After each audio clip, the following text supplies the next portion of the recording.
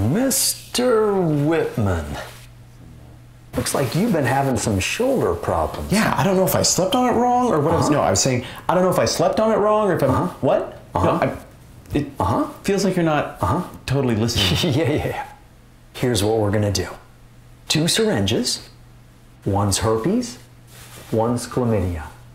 Which one would you like? Oh, neither. How can I make this more clear? You can contract herpes or chlamydia. I didn't sign up for that. Technically you did by being here, but don't worry, you don't have to get both. That's good. Yes, you're getting it. The really neat thing here is that you have a voice, and that voice matters. Now, it's time for that voice to be heard. So am I giving you herpes or chlamydia? I'm really uncomfortable with all of this. I just wanted something to make my shoulder feel better. Hey, what's in that one over there that says shoulder cure? That one's not realistic. It has no chance of winning. Don't throw away your vote. What?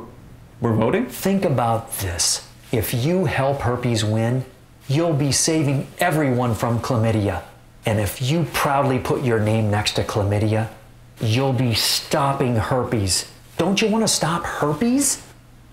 Or chlamydia? I guess I just feel like herpes and chlamydia are both just so bad.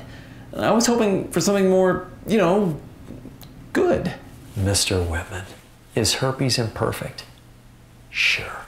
Is chlamydia imperfect? Absolutely.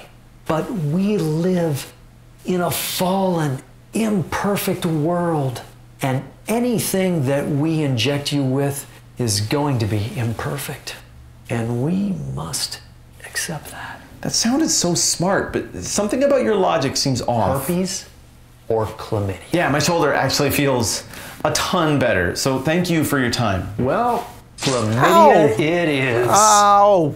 Now I have chlamydia. How does that even happen? Oh!